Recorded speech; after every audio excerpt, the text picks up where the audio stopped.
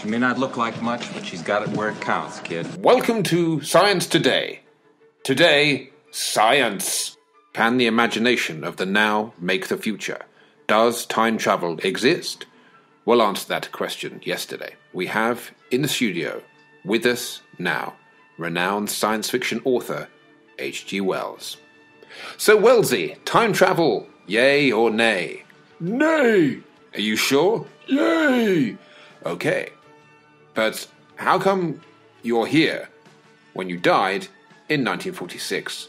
Unless you faked your own death, and you're an intern with a silly voice playing a prank, or you're a time traveller from the past. You got me. I'm a time traveller from the future. I'm here to warn humanity not to invent time travel. It just messes things up big time and makes everything way complicated. Imagine all the Back to the Future films and all the Terminator timelines had a baby, and it went back in time to stop itself from being born on a leap year during daylight saving hours in a dream inside virtual reality in 2 separate boxes in a parallel universe. Like that, but more so. So what did we do? I mean, how did it happen? Apparently, the traveller warned humanity in such a convoluted way that for a while it looked like the excessive confusion put humanity off. But then what?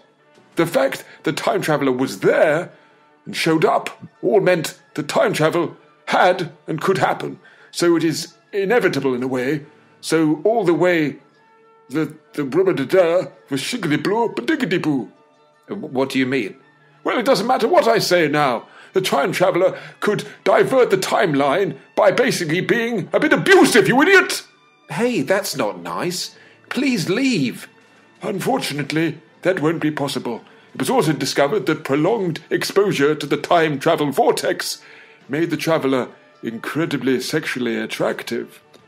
Bye-bye. Don't go. Tell me more. Well, there's not much to tell. Is that what they wear in the future? It really suits you. What are you doing with your hands? We haven't the time. Oh, show me your powerful machine. Oh, not again. I mean, okay. Again? You mean I'm not the first? Oh, no. It's always you. It's just this is getting too easy. I like a challenge. But you must know that we always end up together. Yes, I kid myself it might not work out, but it does. So do you want me to play hard to get? Problem is, if you do that, the us that clearly might not happen a bit might not happen at all, and it could be disastrous. So if I go to bed with you, it's the end of the universe? Well, not really. Oh, just say it is. It's been ages.